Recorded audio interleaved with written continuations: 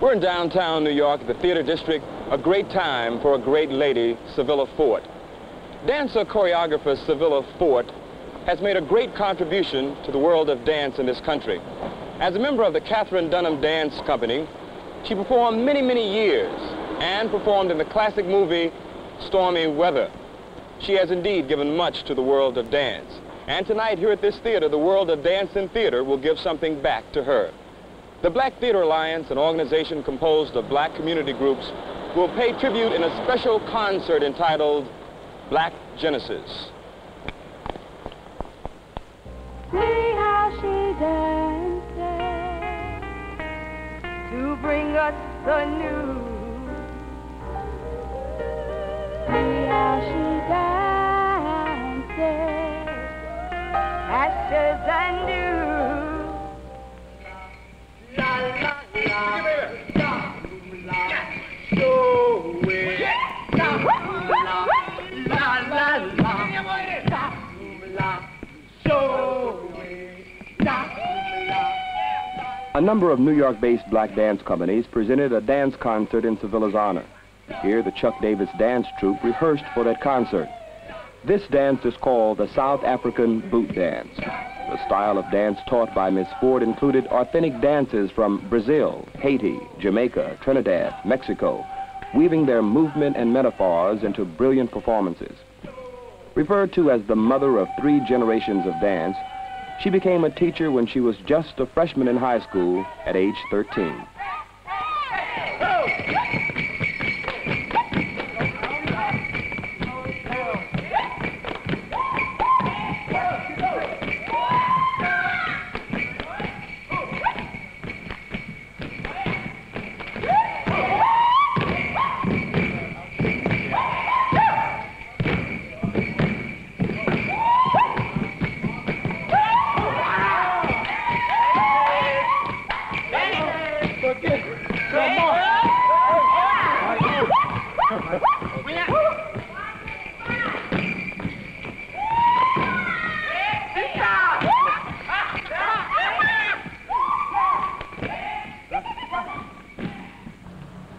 This is the Syvilla Ford Dance Studio located at 100 West 23rd Street.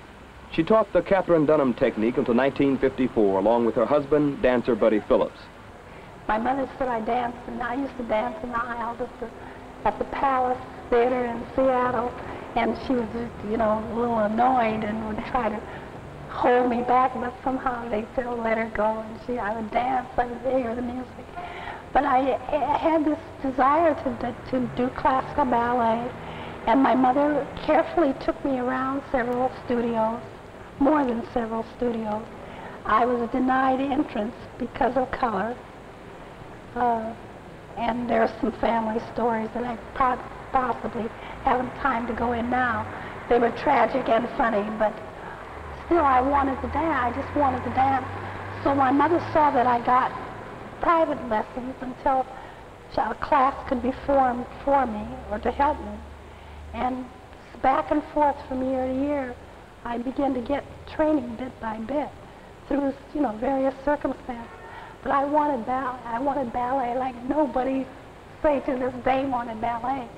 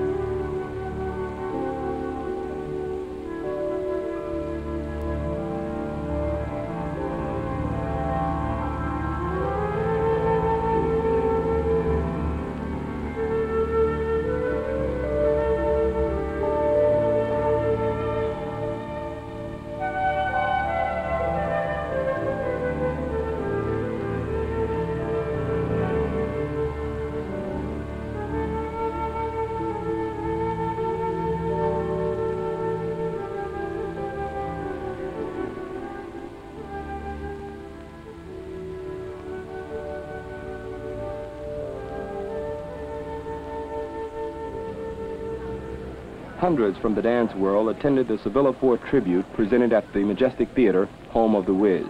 I spoke with some who knew Syvilla. I'm here joined with hundreds of other New Yorkers to pay tribute to the spirit of the dance as it's encompassed in the work of Syvilla Fort, and to also pay tribute to the variety of the culture of the dance of Afro-Americans.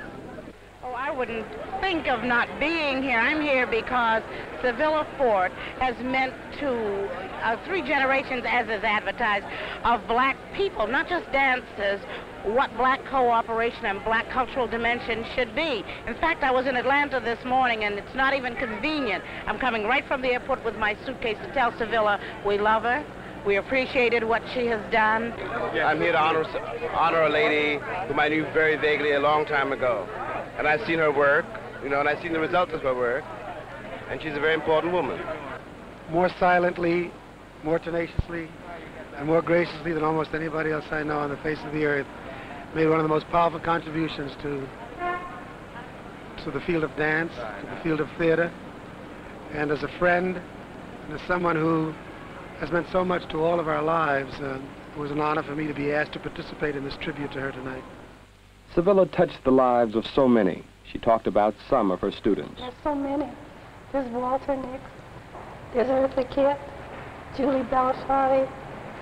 I can't really claim Marlon Brando, but he passed through a sniff. James Dean even came to the studio and said that he would seriously, when he returned to the coast, he had to go to the coast. And when he returned back to New York, he was seriously going to study with us. Of course, he never came back. And that was sort of sad because he was such a beautiful person. I didn't know him well, but he passed through very quickly. James Earl Jones. To all of the dancers that she has encouraged through the years, I myself thank her, which has encouraged me as a dancer. When I first started at the Dunham School, she was my teacher. And what can I say? She taught me everything, all my technique, all that I know, she taught me. Without her, there would be no Catherine Dunhams or Alvin Ailey's and all of the fantastic dancers whom we have today. She helped me find my individual self through dance, which is the hardest thing to do. Dance is communication. Dance deals with your vision, your feelings, and it's part of everyone. There are all kinds of dancers.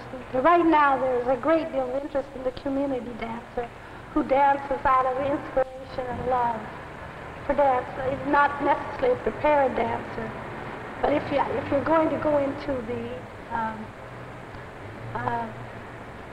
the community, the theatrical community, the professional community, you've got to get your professional work. You've got to get your technique. You can dance out of inspiration, you can dance out of feeling, but if you're going to go into the other side, if you're going to go into the business, you best get your technique, get into a studio and work very hard.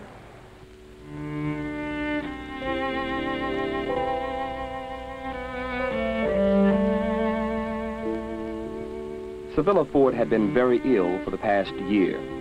For those who knew her, it was a sad experience to watch her grow weak. The day after the benefit concert and before this film report was completed, she was admitted to the Sloan Kettering Hospital.